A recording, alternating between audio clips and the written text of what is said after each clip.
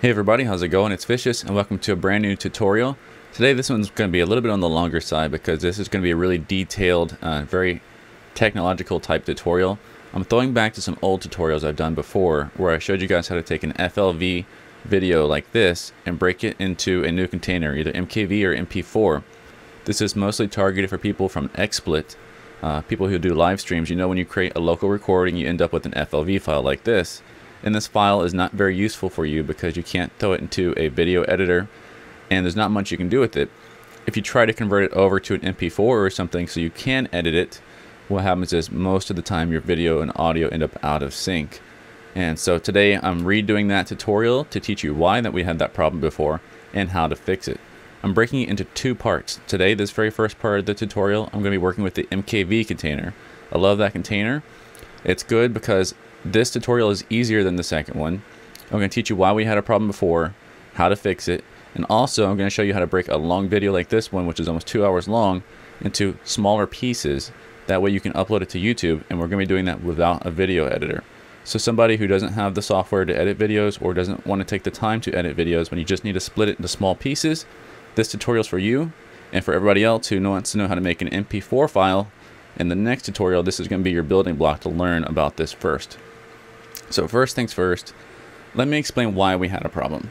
Some people had no problems with the old tutorial, and that was because either your computer kept the recording at a constant frame rate or you had a shorter video. But here is the reality of XSplit recordings.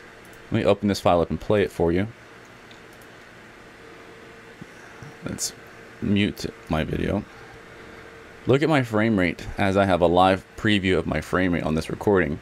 You can see that it's varying very rapidly from lower to higher frame rates. Even though my actual streaming of this video is at 30 frames per second, it doesn't stay at a constant 30 frames per second. On a short video, or for you guys that don't have your video frame rate vary that much, you are able to guess the proper frame rate when converting videos and get the video and audio sync close enough that you couldn't notice. But when you have a 2 hour long video like this one, no amount of guessing is going to get it close enough, and it's going to end up really out of sync. So that was the problem. Not that you guys weren't finding the right frame rate, but because there was no right frame rate, it's variable throughout the entire video. So now you know the problem. Here's how you fix it. Since we're working with Mkv right now, I want you to download two things. Go to your internet browser. Always go to Google, and we're going to need the Mkv toolnix. Here's the author's site, this bunkus.org. Also videohelp.com. You can download it from either one of those. The newest version right now is 5.90. Download that and install it. That's going to give us our Mkv Merge program that we'll need. And we're going to need the Flv Extract program. You can download it from After Dawn. 1.63 is the original one, but someone has created a newer updated version, 2.031. So either one will work for you. It doesn't matter which one you want to get. I will probably go ahead and use 1.63 for this tutorial because that's the original version that I'm most familiar with. Once you have both of those tools downloaded and installed, here's what you need to do. So we saw this was a 2 hour long video. Let's do some simple math real quick. I want to break that into 6 pieces. That's 20 minutes per piece. And we're going to run Flv Extract first. So here it is, Flv Extract. It's an exe. When you run it, you simply get a nice little dialog like this. This is the extracting the video, the time codes, and the audio. And all you have to do is drag your file on top of it. And this might take a little bit of one moment here. This is a 2 GB file almost. Alright, so now it's done here. It's telling me that everything was extracted. It's telling me my true frame rate is 30. That's what it was set to record at. My average frame rate is 29.98. But again, this would not help me because the frame rate varies so much we would not get our audio in sync. But if you look what we have here, we have the AAC file. This is our audio. We have the 264, which is H264. This is our video. And then we have this text file. This is our time codes. And this is what's going to save us right here.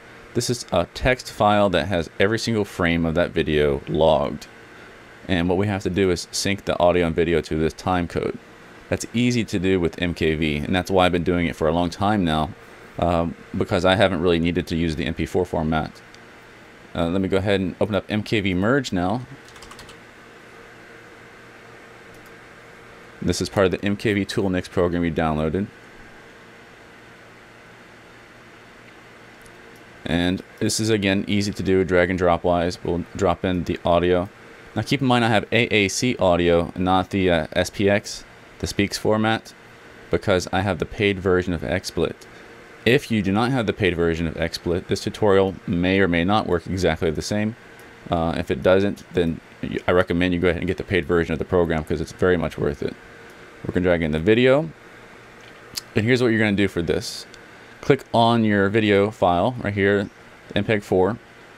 And you have to, when you're working with raw video like we are right now, have to set the frames per second normally. Otherwise, it just will, the program will just say, I don't know what the frames per second of this video is.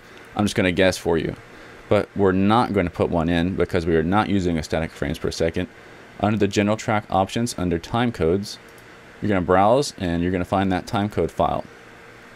And once if I was to mux this together right now, it would create me an Mkv to replace the FLV file, and everything will work 100% perfectly. But I wanted to take this tutorial one step further and go ahead and show you guys that Mkv Merge has this option under the global. Enable splitting. If I want to take this 2-hour video and break it into smaller videos, I can do that right now without having to go into a video editor. You can do it after so much of the file size, after a time code, by parts. Like you can just split it into 6 parts. And you can do it by duration. I don't know why, but I just go with duration. I know that I need 00 hours, say 20 minutes, and 30 seconds. And I'm going to go ahead and start that up now.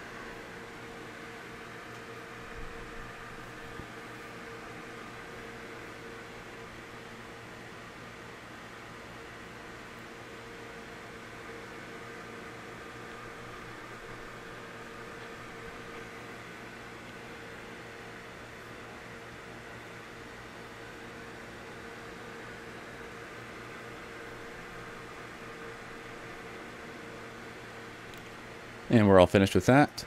And you can see that I have exactly what we said we would have. We have 6 new files now in an Mkv format. YouTube loves Mkv format, so these are very useful. You can just upload these now. We broke this 2-hour video down into 6 smaller videos. Everything will be 100% in sync. I absolutely guarantee you that you'll have no sync issues because we synced it with our time codes. So no matter how much lag you had, no matter how many dropped frames you had, no matter what happened during your recording, this will make sure everything stays in sync.